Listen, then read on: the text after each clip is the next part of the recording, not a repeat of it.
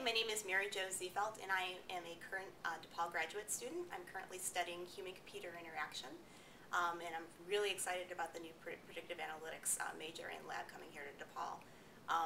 My initial studies dealing with human-computer interaction, I focus on the user-centered oriented design process and trying to figure out how we can design innovative products that were going to meet user needs.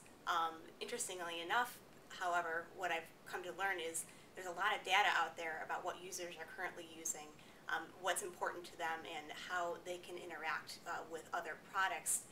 But we didn't have any real good way to figure out how to use all that data. So we had lots of customer information where I formerly worked, and we didn't know how to make sense of any of it. In fact, one day we had a business meeting where our boss walked in and noted that I've been told by corporate that we need to start thinking about our business metrics and what that means. So we need to do everything we can to figure out what business metrics means first. We all kind of chuckled because there was obviously a need to figure out how we can implement this stuff in our everyday lives. So I think it's great that DePaul has a focus on this area because it's a growing area of concern both in business and I think increasingly going to be in human-computer interaction.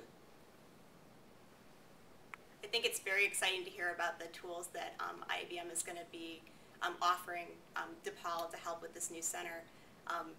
You can't really put a price tag on the experience that students are going to get from working with data sets from a real-world company and to figuring out how they can make sense of it and come up with predictions and possible solutions for real-world problems. So to have that kind of exposure in a university environment is going to give you the edge for when you go off and you're talking to a potential employer in a job interview or at a career fair where you can talk about real-world things that you've done, not just things that you've thought about in theory or that you've talked about in theory, that you've actually been there, you know what they need, and you know how to use it and implement it.